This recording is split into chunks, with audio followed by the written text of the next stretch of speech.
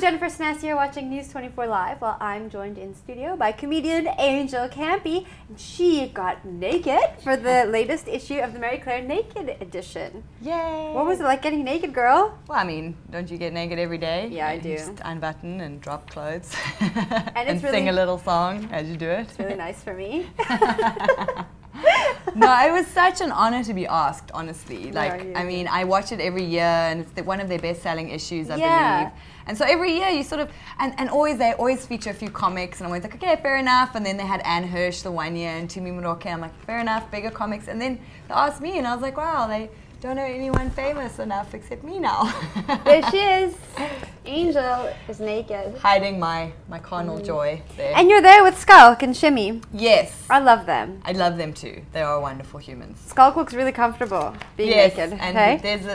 there's a base of a willy in that photo, and there was another full frontal option, which then he called me in and was like, which one do you think is better? And I was like, why am I looking?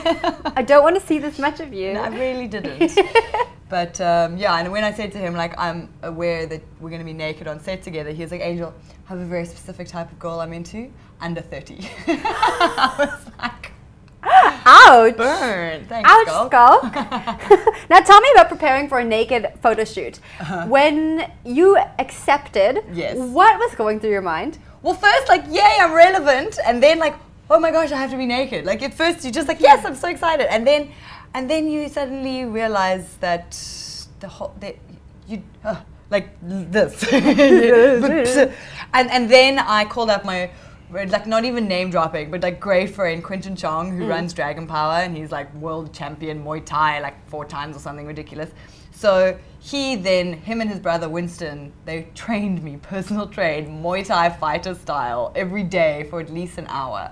Every day? Every day. I was in so much agony. How much weight did you lose? You must have lost weight. I wasn't weighing myself, but honestly, in 2 weeks, the difference was phenomenal. And it makes you realize, like, when you think you've let it go and you can't really get there, after 2 weeks, I was like, wow, that wasn't, and nothing will keep you motivated. Like, when you're tired, you're like, I don't feel like going, they're going to photograph you naked. Okay, I'm going. Well, I would just think, like, they're going to Photoshop me, but they didn't Photoshop for this. They had implied that they would Photoshop, but I'm pretty sure no one's Photoshopped. Because you can see I cut myself shaving that morning, and it's there. There it is, for the world to see. But I didn't even notice, so you shouldn't tell anyone that. Yeah, but there you go.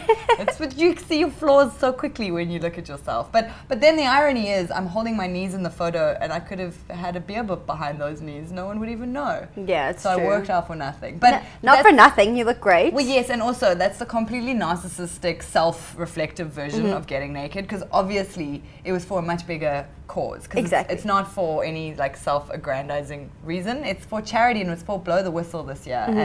And it was really well handled on set, because everyone was acutely aware that this is about abuse of women and children, and there was a sense of gravity. I mean, you can see, like, we're comics, but we all kind of, we weren't being quirky or goofy. Yeah. Obviously, we were laughing and giggling, and there were pockets because we're all naked and we're comics, we can't help it.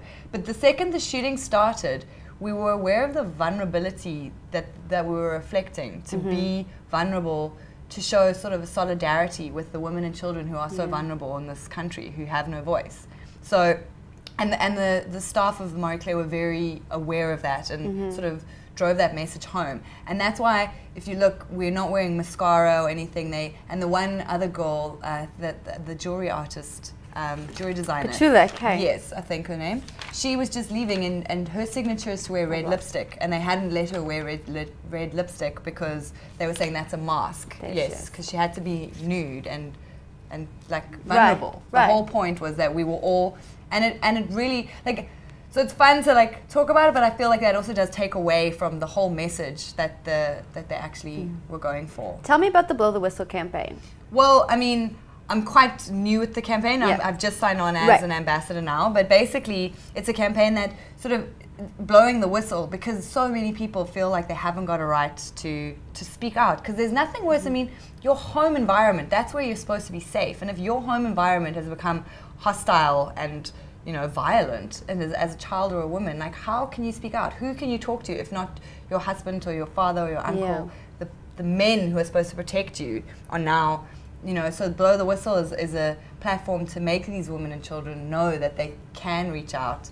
And they've even just launched an app, which is really great, which you put on your phone and then you choose 3 contacts, and if you feel vulnerable or like threatened, you hold the button for 3 seconds and it notifies your location to those 3 contacts so that they can then maybe find you if something bad happens or help you.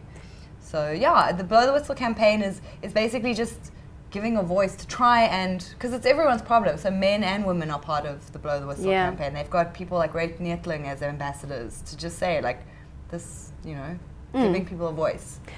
Well, everyone seems to have had fun getting naked for a really great cause. It was. Which one of these photos is your favorite to look at? I mean, this one was all the rage when the magazine came out. This is taxi violence. Hey, full frontal there. Full frontal manscaping. Yeah, good for them. Yeah. Hey.